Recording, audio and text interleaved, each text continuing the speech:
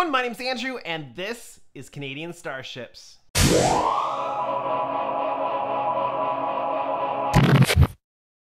Welcome back to another update on the Enterprise E project. In between updates, I got all of the lighting installed into the saucer section, so the two halves, the lower hull and the upper hull, and all of that wiring has been managed and has been epoxied down to the two halves. So I'm going to show that to you.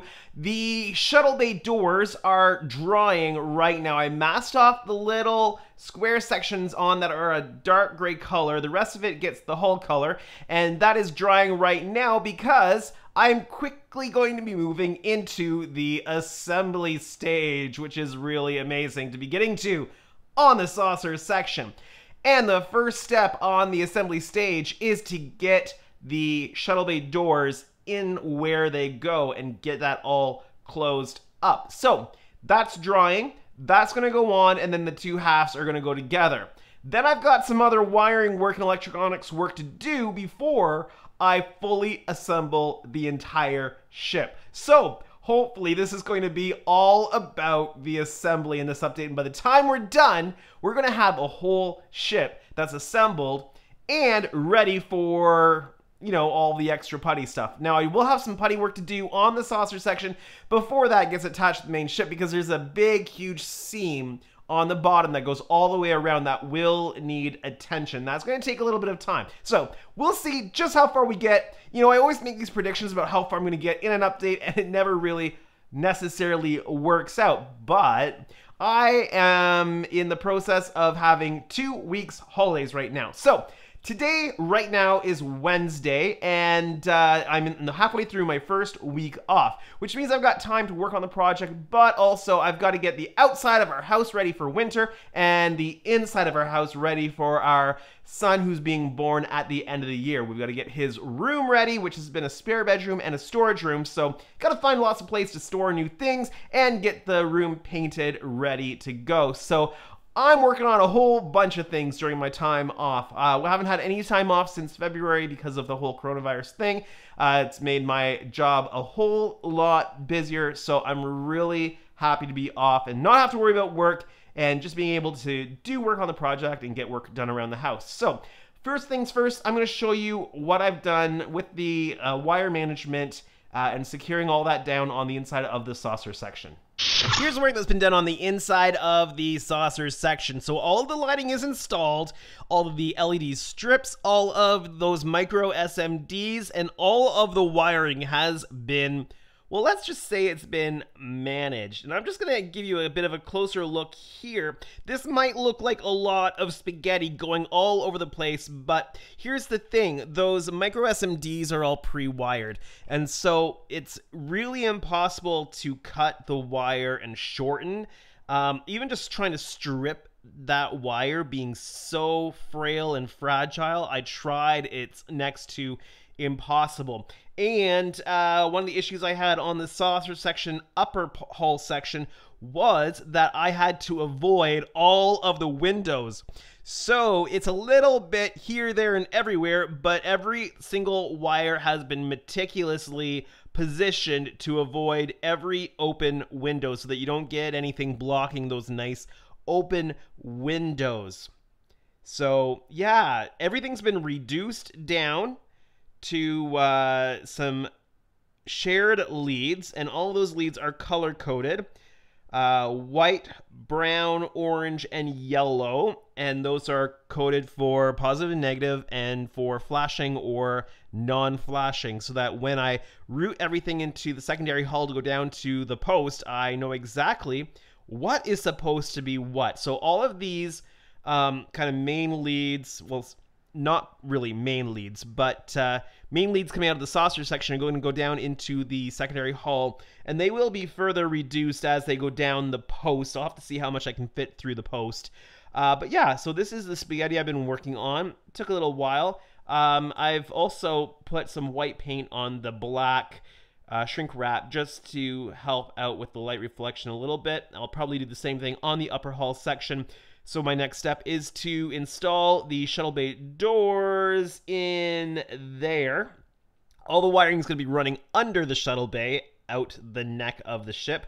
but the shuttle bay doors are just drying now. Today they will be installed, and once that's done, I will be able to get these two halves together. So the shuttle bay doors are installed, and the two halves of the saucer section are put together, and it's sealed up fairly well. There's just the one clamp left on, one small joint that hasn't quite cured up yet, and it's looking quite good. I did have to play around a little bit with the floor of the shuttle bay because it didn't want to line up quite properly with all those wires underneath, so I did put a little bit of epoxy in there. There's still a wee little lip, but not overly noticeable. I'm quite happy with the way this whole thing has gone together, and I will show you that seam on the bottom, but it's looking pretty good. I don't think it's going to take a huge amount of putty work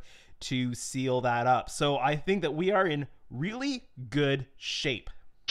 I've gone ahead and masked off all of the areas that I don't want any paint getting onto, so namely the impulse engines, the opening of the shuttle bay, the window for the observation deck of the shuttle bay. Also, I have masked off the nav lights in a bit of a creative way. So what you're seeing there is actually little dabs of hot melt glue on top of the SMDs to protect them from the paint. And the nice thing about the hot melt glue is that it doesn't aggressively adhere to the model. All I'll need to do is go through with my tweezers and pluck off the hot melt glue blob from on top of the SMD, and it'll open that up nicely. So I've never tried that before, but I think it should work out nicely. So the top already has its main primer coat on, but the bottom is still in need of that prime coat. So my procedure is that I'm going to put that primer coat on, then I'm going to go around and work on that seam. And as I said earlier, considering how bad that seam could be, it's actually gone together quite well. So I'm quite happy with that. It'll just be a minimal amount of putty work on that seam. Now, when I say minimal, I mean minimal for what could happen when this goes together. If you remember the previous go on the saucer section, it was quite a bad seam. This is so much nicer, and I really do suggest those micro SMDs for the nav lights. So I've pretty much got the seam all around the saucer section done. There are a couple small areas that I might want to do a bit more touch-up work, but I think the majority of any little tiny things that you might see still will disappear completely when the base coat of paint goes on. So I am pretty much done with the saucer section for the moment. I do want to sand a little bit more of that primer away from the main adhesion point to the secondary hull. I didn't think to mask that off when I was doing the painting, so I need to just remove that primer so that it adheres better to the secondary hull, which I'm just going to swing the camera around here and show you the secondary hull. So this is where we've left it. Warp engines are on. All of the lighting is installed except for two navigation lights which need to go on.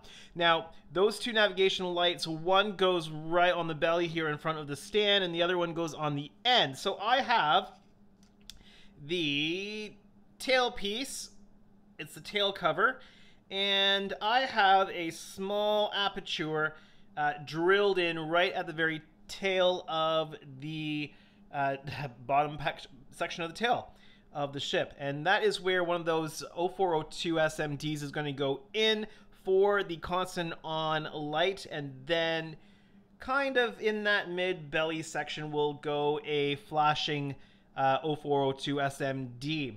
And there's quite a bit of seam work that's going to need to be done on the belly section here. The warp engines are going to need to be puttied in to be molded into the ship. And I've also got the deflector dish which needs to be installed. But I think I'm going to grab a new piece from the other kit because this one, when I was test fitting, and just a word, this piece does not fit very well. and I'm not sure if you can really see, but right about there's a small crack. So I think I'm just going to, I've got the spare part, I might as well just use that so that you can't see that minor defect at all in the finished product. I'll try to see if I can pop the lens for the deflector dish out of that. So, saucer section done for the moment, other than getting that sanding done. Next up is going to be installing the SMDs for the belly flasher and the tail constant light.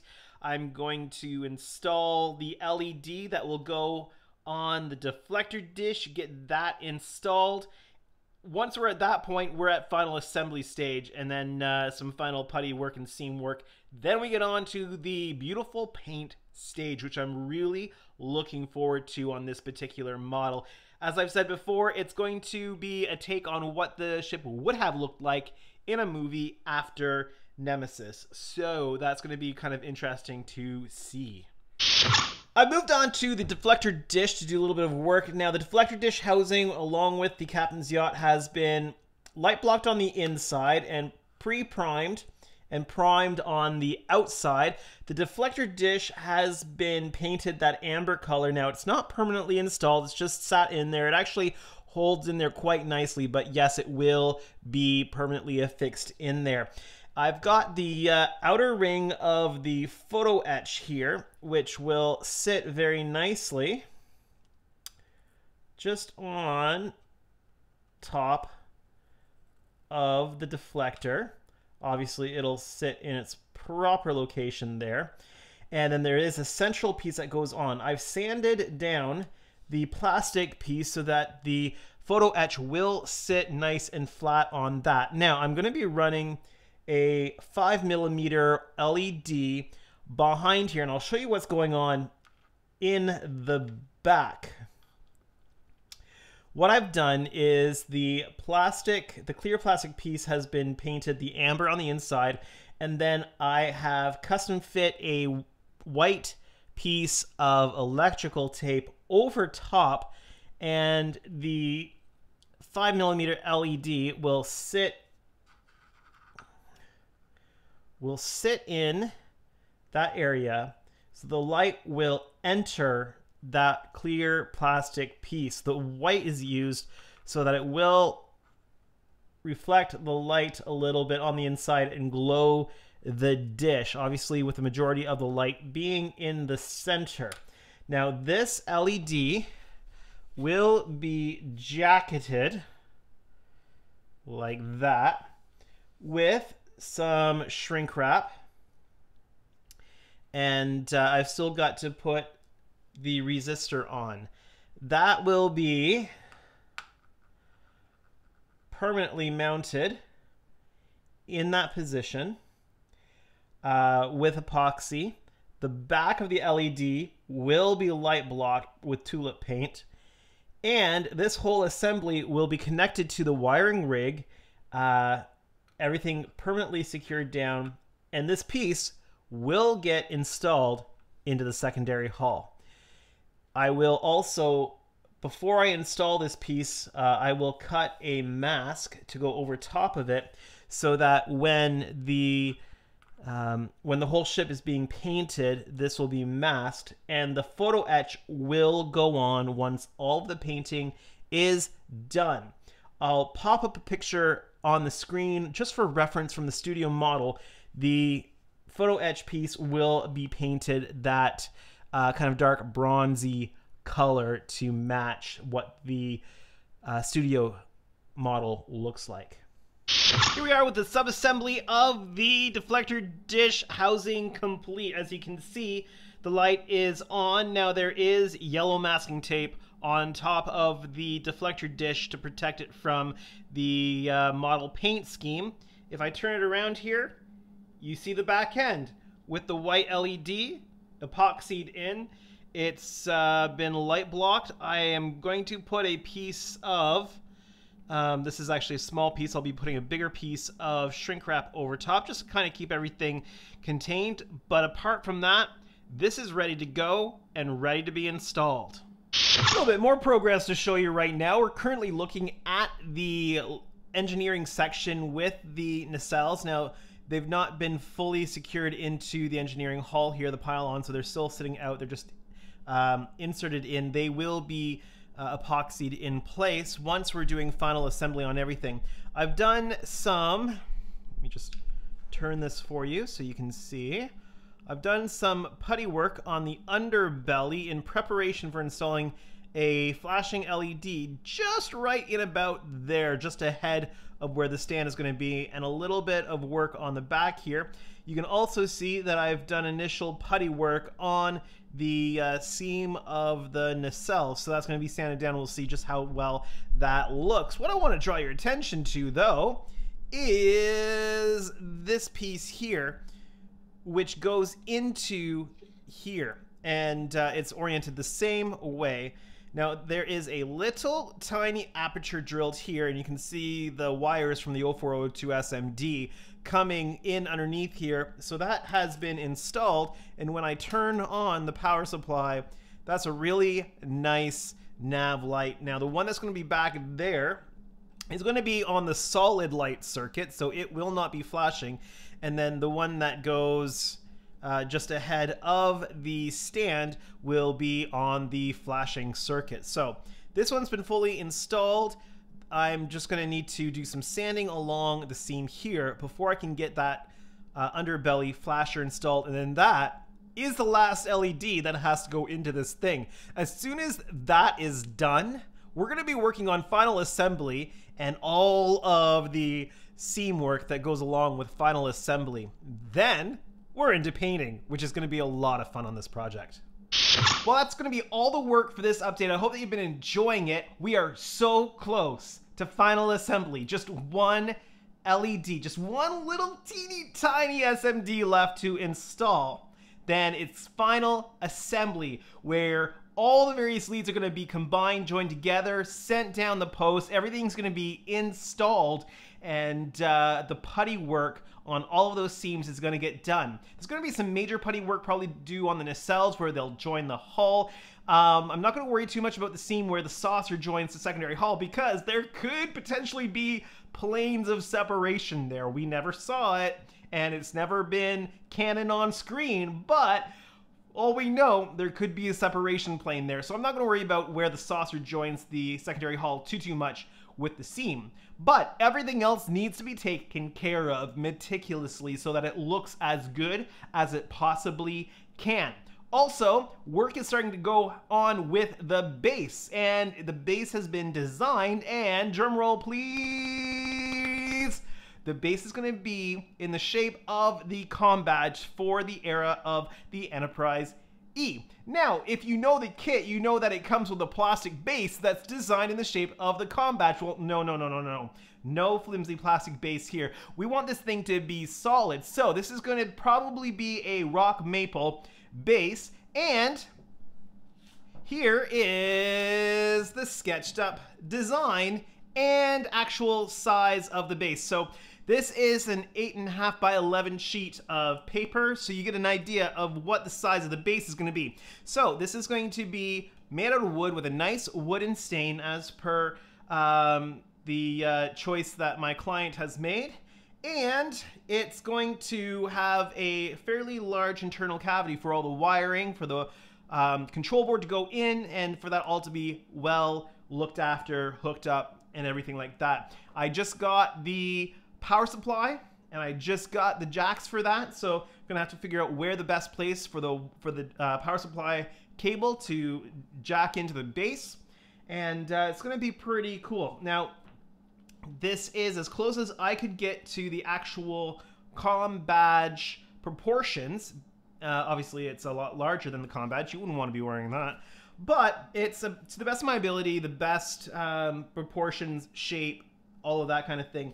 Now, you'll notice that there's these interior lines. Those are actually guides for the cavity that's going to be routed into the center piece where the wiring will go, where the stand base will go into. And actually, you can see that there's a cross section to mark out where the post should be going on this thing. So that's what we're doing as far as a base. So the process has started on that, because once final assembly is done, we're going to need to be able to put this somewhere. It'll probably go on my table vise most of the time, but it'll be nice to actually see it on the base and make sure it's all working well. And when we do the final hookup to the board and all of that testing, it will be attached to the base. So looking forward to getting that done. So next video, hopefully that's going to be assembly video. All assembled by the end of next video. That is my goal. I'm not going to say it's my promise, but that is my goal because I want a month and a half to be able to paint this thing. So I want this assembled in the next week, week and a half, give or take. We'll see how that goes because it's going to be quite the paint job on this thing, and I'm really looking forward to it. So if you've really enjoyed this update, please make sure that you hit the like button and that you are subscribed. If you're not subscribed yet, why not hit that subscribe button today? You'll make me very happy if you do. We're at 260 subscribers, which is amazing. Thank you so much. But this is Andrew. I'm with Canadian Starships. Have a great day, everyone.